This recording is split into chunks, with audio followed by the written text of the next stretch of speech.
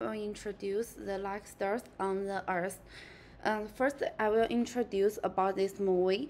The story revolves around 8 years old boy named Aishan who struggled with dyslexia, a learning disorder that affects his ability to read and write.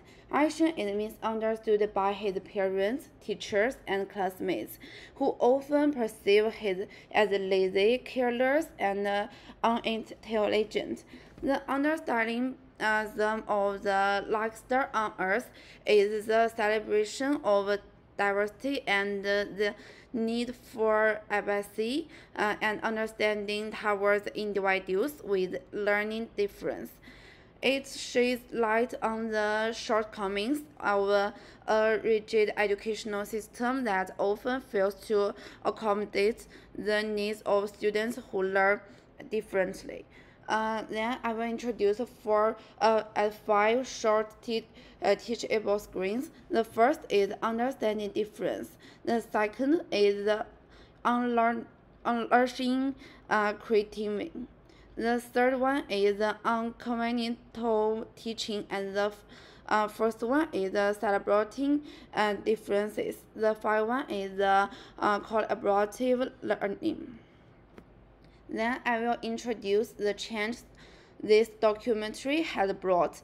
The first is the increased awareness of learning differences for teen sports and accommodations for diverse students. The second one is the cultivated empathy and understanding promoting inclusive environments. The third one I will introduce adoption of personalized and inclusive teaching approaches, catering to diverse learning needs.